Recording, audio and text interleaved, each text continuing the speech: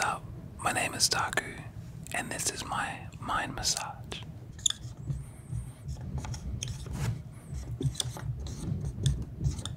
I'm about to take you on a sound journey using some of my favorite things.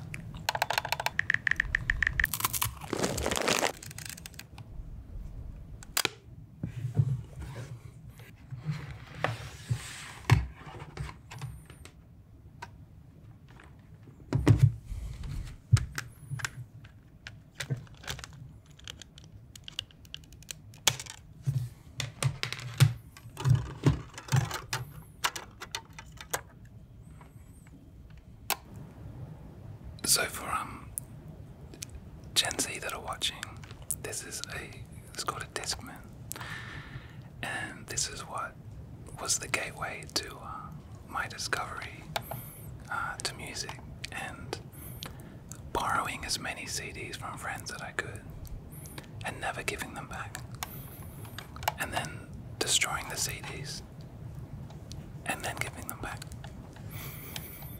I'm from a small town called Perth, Australia, on the west coast of Australia. I'm from a place that's like extremely isolated. People don't want to visit there. No, they do. It's beautiful. But I always felt very separated from the rest of the world. And being from Perth helped me kind of find my voice and share my music with the world. For people that have never heard it before, would be extremely emotional, nostalgic music for people that aren't afraid to cry. I first started making music when I was 22.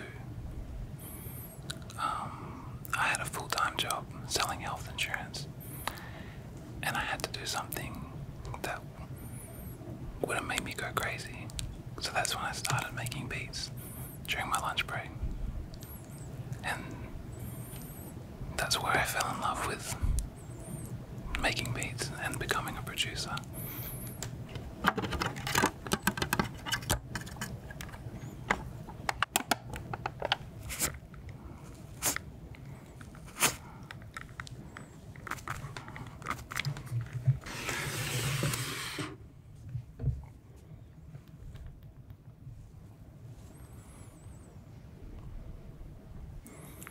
I'm gonna text my wife. The reason why I love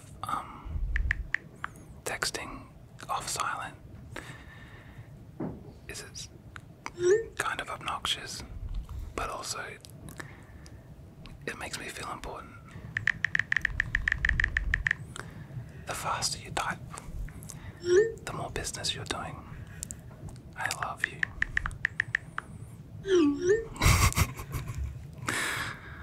Sorry. And that's another good hack, that you need someone in your life to tell you that you ain't nothing and to bring you back down to earth. When I first started producing, I use Fruity Loops, which is like a really basic software, but a lot of really cool people use it, and it was easy enough for me to understand and to like navigate, because I'm a little bit stupid myself. And that's what I use today. If I could collaborate with any artist,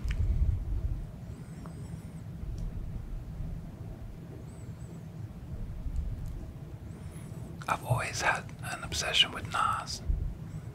I fell in love with Nas when I was in high school. Like his Illmatic record, and like I heard it when I was 15, but it made me feel some sort of way, and he's always been like my #1 rapper, like lyricist, MC, so it'd definitely be Nas. If I could bring any album to a desert island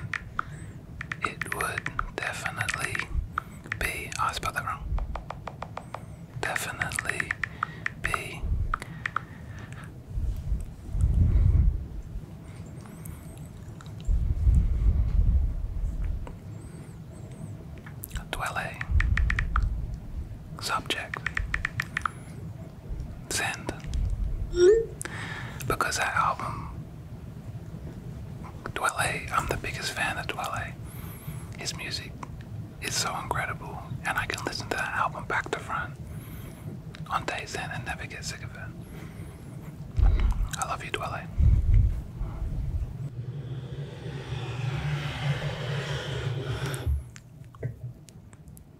This is my beloved Leica M6 camera. My first one got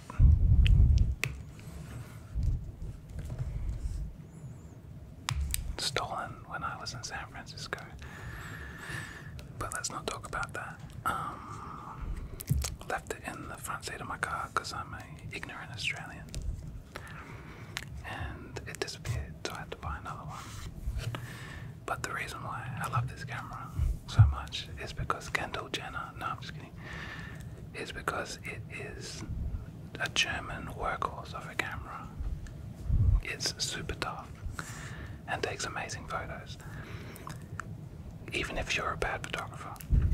So I'm doing this for the love because there's already film in here that's been exposed. But I want to show you guys how to unload it, so I'm gonna expose the film for you because it's all very dainty, and I think that's why I like it. Sometimes as a man, it's important to just daint it up a little bit, to be gentle and not be so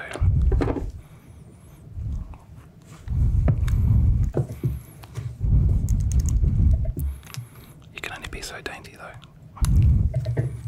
So Songs to Come Home To is my debut album, and it's weird saying debut album because I released some EPs a couple of years ago, and they all had like 8 to 10 songs on them.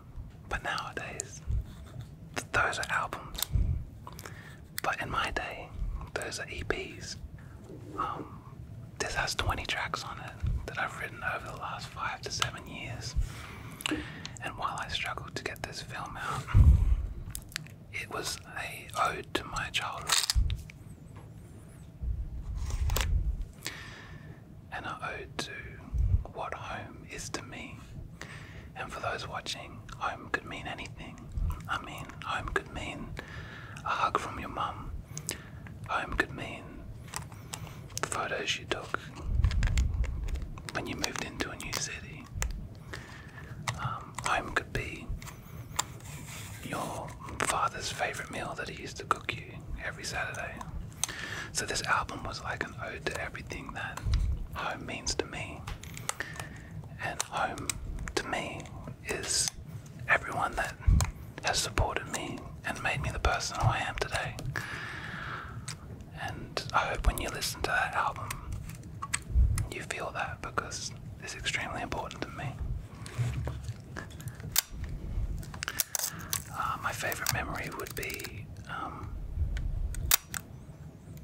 just loading the film now. This is like the best sound in the world.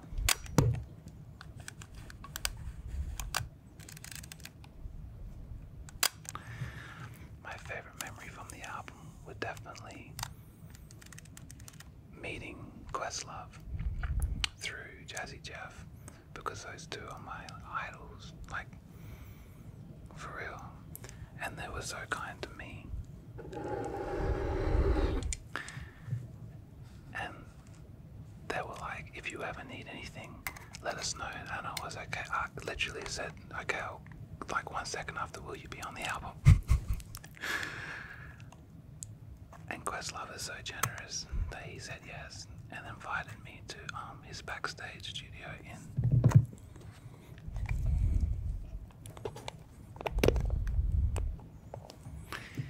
in New York, and showed me all these unreleased beats that he made, and like all these unreleased beats that Jay Dillon made. And I was just in awe to be in the same room with my hero. And later on, I had a track that I wanted him to lay drums on, and he did it in like 10 minutes and sent it back like he was my best mate. How cool is that? And ever since then, I've been telling everyone that he's my best friend. But I just love the generosity of people like that, who have accomplished so much and still give so much to people.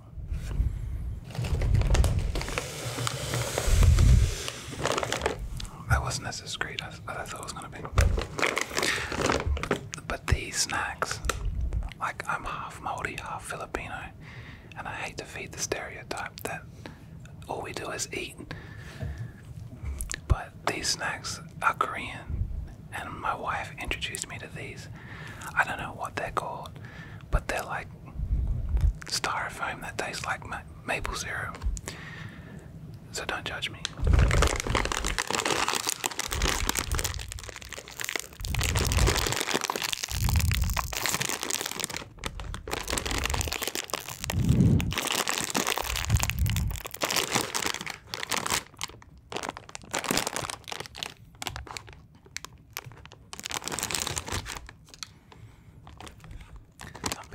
Some people like open snacks all the way to the side so it becomes like a serving bowl. So I'm gonna do that now.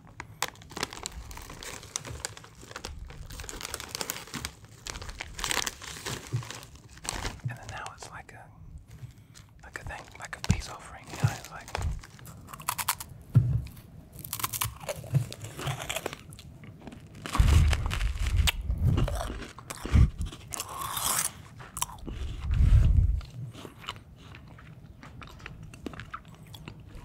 the music video Smile was based off my childhood, and like the childhood for like most people like me or who look like me, who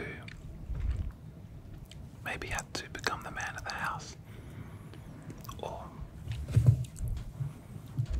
become older a little bit quicker. And sometimes when you're young and you have like a lot of responsibility for your family, you feel like you can't have fun anymore.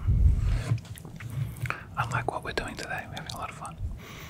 But that's what's the inspiration behind Smile. It's like, even though you may be young and you may have to like do a lot for your family and friends, remember that you're still a kid and you're still someone who is allowed to be a kid and express themselves as a kid, because it's important. My best piece of self-love advice would be to go easy on yourself and remind yourself that if you are going through something really tough, that you probably have a really good reason to be upset, and give yourself a big hug. And remember that your story matters.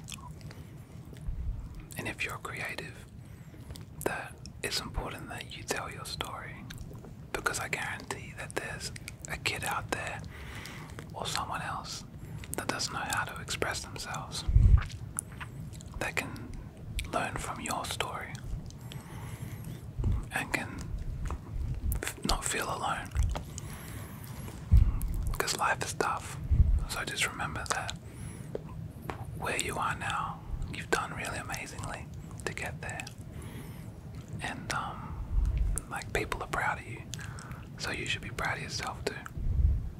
I want to say thank you so much for coming to my mind massage. Please check out my album, Songs to Come Home To, if you haven't. Or not, it's okay if you don't. But I'd appreciate it if you did. Thank you. Beautiful. Okay. You can cut.